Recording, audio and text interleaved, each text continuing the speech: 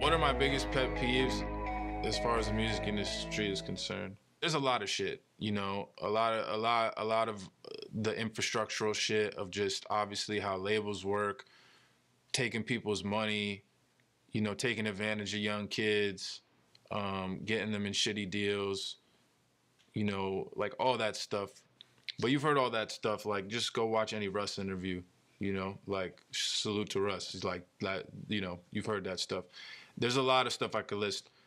For me, the biggest issue I have with the music industry that just sticks out in my head, that just really irks me, like, outside of just the fucked up institutions of it, but that's just capitalism, so that's a whole other conversation, is like how much of like a fucking cool guys club this shit is. Like, you don't realize till you start to see it under the hood of like, people make it seem like it's about actual like numbers or it's about this or it's about that. A lot of it is just people with like shallow egos that are just going, that just want to be a part of like a cool club, and then whoever becomes like cool and becomes like a form of social capital to that group, you know what I'm saying, then gets popping.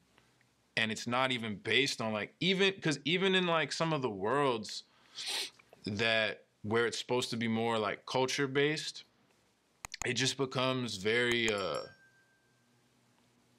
like this weird popularity contest, but the popularity is based on fragile ego shit. So that's like super vague, but my biggest issue with the music industry or with the hip hop like game is just that it's not objective, you know, and all art is subjective, like, so that's a given. But the lack of objectivity is like, no conversation is around,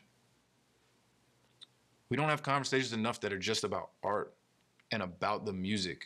And I understand more now that it like has to do like your persona and how you deliver the music and who you are to people matters. I feel like across the board, it's just like there aren't enough conversations that are solely about the music. It's all about like people are just having FOMO, and so there's just this overconsumption of everything. That was really vague. Like, I just used a lot of like random words because this is something I think about a lot. Like, I could sit here talk for 2 hours and give you a bunch of examples. It's really hard to like synthesize, but I'm just over the cool guy shit. Like, I just want to make great art, and I just want to make my money off my art and do my thing and be independent and not answer to no company and no institution that I don't fuck with. And I want to share music with people that it helps them, and I want to be respected for the skills that I have. And I don't give a fuck no more about like motherfuckers letting me into some cool guy club, because the whole thing is just fake. Like, once you get in, you realize that it's all just like a bunch of people standing around, like 40 people standing on a stage trying to like feel like they're part of something, but they're not even listening to the music. Like, no, you know, that's a big, that's probably the metaphor for for like the music industry as I see it in hip hop. It's like, you know, the music sucks from the side of the stage, right? Like, you can't hear it. You know what I'm saying? It sounds terrible, but everybody want to be over there. For what? So like, you know what I'm saying? Like, this is metaphorically speaking. You feel me? And that's how I feel about the whole game. It's like, man, go out in the crowd and hear it and let it make you feel something, and then be objective and then respond with your money and with your time and with your credibility that you give to people through whatever platform that you have, based on how something honestly made you feel, not because it made you feel like you were on the side of the stage and you were like a part of something that was better than somebody else. To be clear, it's like people that are just fans of stuff, like, that's what you are. You're a fan. I think what's disappointing about the industry is when you get in and you see how people that are supposed to be like upholders of the culture or of the quote unquote industry just are grown up professional, like I don't even want to say fans, because it's not about their fandom, but it's just all about maintaining their spot in the cool circle.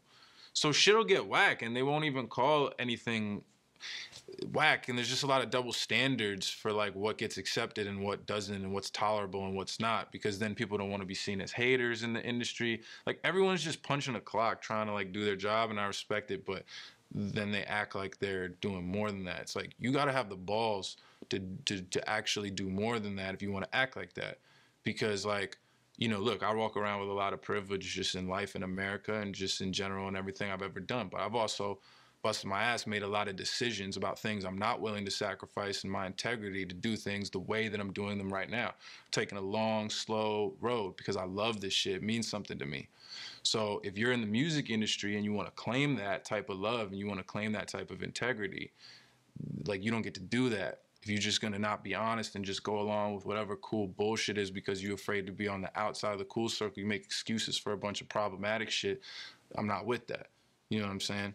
I think what's important about not compromising, staying true to yourself, and I'm a young, like, I'm not that old of a guy, but I think what the important part about that is just like, look at where people are in their later stages of life, like a little bit later, like not this year, like in 5 years, in 10 years. I think if you don't compromise as much on your integrity and your core values and things that matter to you, and you become the type of person you want to be, I think you'll live a lot happier life.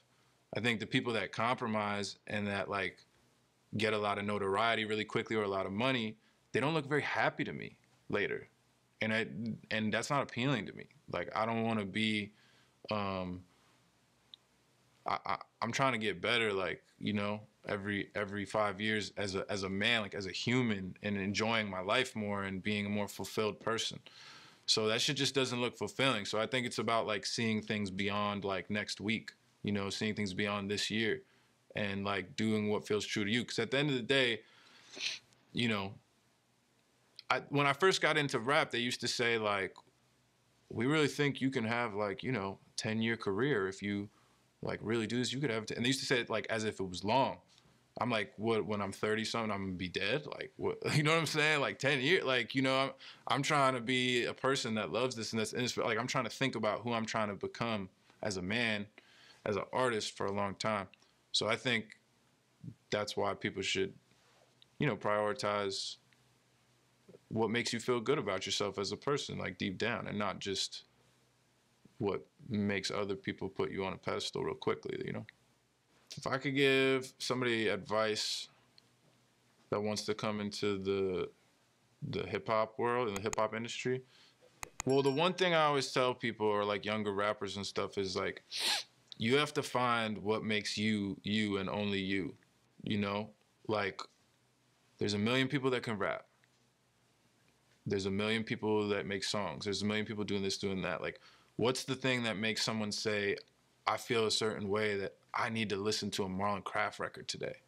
Not just like I want to hear somebody that can rap and let me shuffle the playlist. You know, it's like, what makes you essential to somebody, like, and essentially that advice is like, find your voice. You know, that's all I was really trying to say. As I've gotten older, I've understood that like finding your voice isn't just about that. It's about like finding your voice in the world and who you want to be in the world. So that's my advice, because I'm still finding my voice. I have a lot better grasp on it than I did 7, 8 years ago. And I hope that in 7, 8 years from now, I have an even more better grasp on it. But it matters how you feel. Don't get in here and start doing shit that makes you feel all icky and shit. It's like, if you feel nasty about the shit, probably it's nasty. Like, it matters how you feel. It will matter in the long run. You can do it in a way where you can win how you want to win, and you can still feel good about yourself and feel good about what you're doing. And just like, think about what you really want and what are the things that just your ego wants to feel like you're succeeding. But what do you really want? What's really important to you?